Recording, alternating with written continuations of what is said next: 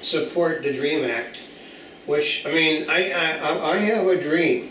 Martin Luther King was here, you know, his family may not have wanted to come here, but I think Martin Luther King was actually proud he was an American. Very proud that he was born in this country. He was. Yeah. Wasn't he? He was, yeah, he had a dream. He had a dream. He wanted everyone to, you know, but I don't say, I have a dream. I want everyone that came here and make certain that my people will not have jobs in 40 years to come into this country. I don't think Mr. King would have said that. Mm-hmm. You know, that they're going to come and take the jobs away from my grandchildren. You know, my grandchildren will be born in this nation, the people that fought and died for this nation. When I said, well, there's a lot of people that join the military, and they should be, well, if you join the military to become an American citizen, that's basically circumnavigating the rules. That's the same as marrying an American so you can become an American citizen.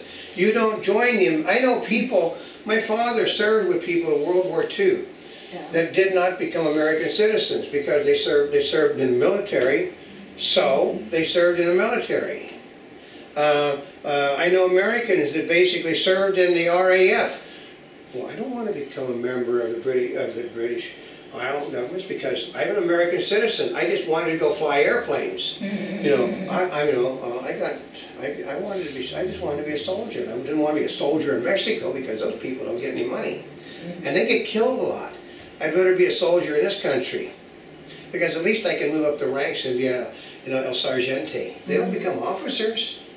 You don't see a whole lot of illegal aliens as officers in our military. Enlisted personnel.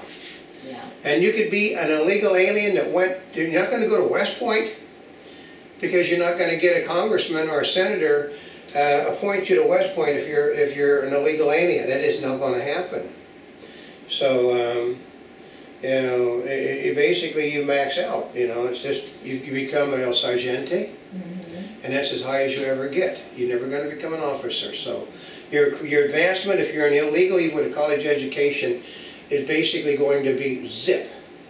Because the men don't like the fact. You're going to find the soldiers, the Latinos that came, the people from Asia that came here legitimately, you're going to see them officers. The people that came under here illegally are never going to become it because the people up here said, I worked my butt off. I worked my butt off to go to West Point. I worked my butt off to go up the ranks, and you give these people that swam across the river, you know, my job? No, that ain't going to happen. No, that's a closed shop in the military, folks. Obama can do everything he wants to do. The Democrats can do everything they want to do. They can't even get the gays in the military thing through. Because they're fighting it right and left because there was no support for it. Obama couldn't even get general staff to support it. So you think you're going to get the general staff to support the DREAM Act? Well, we're going to lose a lot of the best and the finest. Well, no, I don't think they're in the military already. They're in the military already, you know. And most of them joined the military for two reasons. One, they couldn't find any jobs, and two, because they knew the Democrats were going to try the DREAM Act, which would get them citizenship. So, it ain't going to happen. This is America. It wouldn't happen in Canada, wouldn't happen in Latin America. Wouldn't happen in Europe, wouldn't happen in Europe, Asia, no country in the world where they allow any of this to happen, because the people are anti-immigrant in every country in the world. They're anti-immigrant. They're tired of them coming in. France is wanting to bus them out of the country. Oh, really? They're wanting to put them on buses, take them to the border, and then throw them out of the cars in somebody else's country. This is the same as. I mean, they're passing laws in nation to try to protect the immigrants from being literally forced out by, you know, vigilantes throwing them out. But those countries, of course, passing those laws protecting immigrant rights, those Congresses are all being overturned and they're replaced with people. I mean, there's an anti-immigrant thing across the world like you would not believe.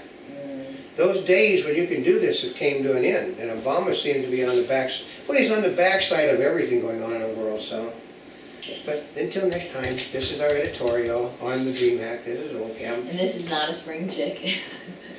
For more information, you can always go to www.montybubbles.net on the net. And wherever you're watching us, subscribe to us, follow our daily newscast in 3D. Yeah, and basically follow our, we're getting ready to do a web series, you know, like 10-15 minutes on cooking with the microwave.